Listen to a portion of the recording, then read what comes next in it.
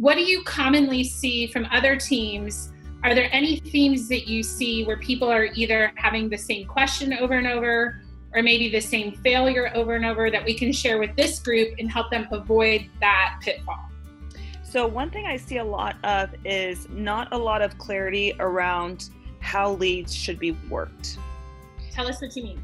So they don't yet have systems in place for how often do I call a number before I put it into a different category. Actually, what type of category should I have for my leads? What does the follow-up process need to look like? What type of questions does every agent need to be asking a lead? It's like I mentioned earlier, they're doing something themselves that's working well, but they didn't quite realize you need to write that out and make that the playbook for everybody else. So you have to slow it down a bit. That's one really big thing that I see. They don't have rules for their CRM.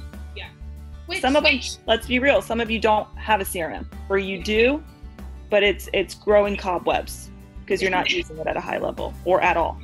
Well, you know what's funny, Katie? Just to encourage you all too, because you might be listening to this webinar thinking, I have so much to work on, I'm another mess and I didn't even realize it. To encourage you guys, I heard Katie say when she first started, she was taking notes on paper. Harl hired me pretty last minute. I was laid off my job and he had already interviewed me. So I called him one day and was like, so I'm available. And I started the next day. We had a file cart with like a July folder, an August folder that lead sheets went into. So no, yes, get your systems in place. And Katie took 100 or sold 144 with a fuzzy listing presentation and taking notes on paper. Yet the faster you can get that stuff in order, the better. So why don't you talk real quick, Katie? And again, everybody, you don't have to have Katie or the Heil Group specific system, but if people are like, I don't even know where to start with creating a lead flow, or what buckets or what, can you just tell us real quick a simple way that they can start categorizing their leads and get some order going here? Yeah, absolutely. So it's going to vary. If you have leads that are coming into your system, say you're paying for ads, inbound leads, versus outbound prospecting, let's say you're making calls or doing open houses, right? For every inbound lead that we have coming into our system, we have a 24-hour timeline where somebody needs to make contact with that person within 24 hours. That's in our new category that comes in. Let's say I'm on the phone talking to somebody, I've identified them as a lead. They need to go into the system and they're labeled as a hot lead at this point. You want to make sure that all your notes have the key important information, motivation, timeline, where they're moving, that kind of specifics. And then a follow-up system. Here's a really general good way to think of it, in my opinion. Every single lead in your system should have a task set to it. Yep. Every single one. Even if it's your great uncle who's in there just because they're your database, you should have a task set with them around your 33 touch at the bare minimum. Because why else have them in your database if you don't have a lead? Also, your business is your database is your business. We hear this time and time again. I use the term CRM interchangeably with database in that statement. And the way I look at it is, if you were to get out of real estate tomorrow and you wanted to sell your business, that is what you're selling. It's your CRM. So the more notes, the more information, the more accurate contact information, the more valuable your CRM is. Yep. And then another thing to consider is the number of qualified seller leads you have in your CRM is going to be directly proportional to the amount of success you'll expect in your business. Yeah, that's so you can continuously, on a consistent basis, be adding a new qualified seller lead into your system and have a plan of how you're following up with them.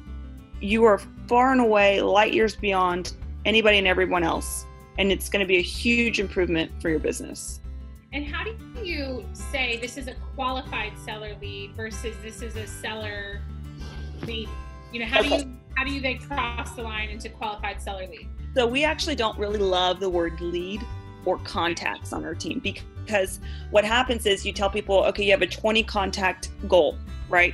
The challenge is I could make 20 contacts and every single one of those people is just disqualified seller. Yes. They're 22-year-old kids. Somehow you got the list of a college sorority and that's what you called that day. Okay.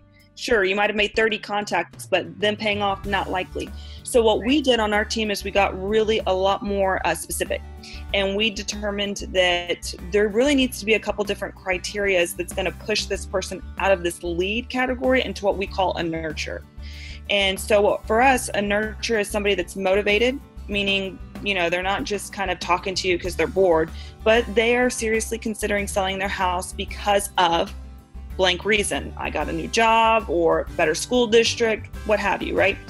Motivation, timeline, they are making the move within the next 12 months. Is there an opportunity for me to represent this person in a real estate transaction? Meaning, is this person I'm talking to a real estate agent? If so, right? Is this person, is their mom their realtor? Have they already signed something? And then the other component too is, am I getting their accurate contact information? Which includes for us, email, phone, and then the property address that they're selling. And then the fifth criteria is they direct us when to follow up with them. So those are the 5 criteria of a nurture. And what we have really taught the agents on our team is when you're in the office and you're calling, you only get to pat yourself on the back and say you worked that day if you put at least 1 nurture into the system. Yeah, because then that's 5 a week, and you do that week after week, and then you have your whole team doing that. You're basically creating an avalanche of leads. 100%. Yeah. Absolutely pay off. And Katie, in your experience, we got a big question of, well, how soon should I see my ISA pay off if they're nurturing? And again, guys, I think it can really depend on your system. So if you have an ISA that's only circle calling, let's talk about that, and that's going to take a bit longer. It can absolutely pay off. If you have them calling expireds in FSBO, you'll probably see a faster turnaround. So again, there's a lot of customization here, but general answer, Katie, if somebody joins the team today and they start adding people to the database, when would you say is generally realistic for when you'll probably start seeing some ROI and some turnaround on that? Generally, for that specific agent, and I'll do it like this because I think it helps when you're hiring that agent. Within 6 months, they should be making money for themselves, right? So already, if you have a new agent coming on and making calls, they're putting leads into the pipeline that the senior agents are calling. Now, some of them might have something pay off in as short as 3 months because they identified a nurture that's ready to go and they set an appointment and that agent takes it. Yeah. And this is challenging to really answer, Anna, because it's like you mentioned earlier, there's so many different nuances to it that paying off for us, it's a very short threshold because we aren't overextending ourselves in the payment that we make to these junior agents. Yeah. So it looks differently in different setups, but for us, it's pretty quickly that the payoff comes in. Now for that specific agent, on average, it's 6 months until they pay off, till they get a deal. Does that make sense? And that helps us when we're hiring because we tell them you need 6 months savings. Yeah. 6 months savings. And also, I think it helps to have that mindset, because if you don't go in with the mindset of this might take a while to see the return, you can just feel like you're spinning wheels and start to question yourself. And I think those first 3 to 6 months are the most challenging because you're doing all this work and you're not seeing much payoff, yet it absolutely pays off over time. You have to have grit and really stick in it. I know when I first started, I did a similar role in a different industry. I actually coached it in a different industry. So I knew inside sales up one way and down the other.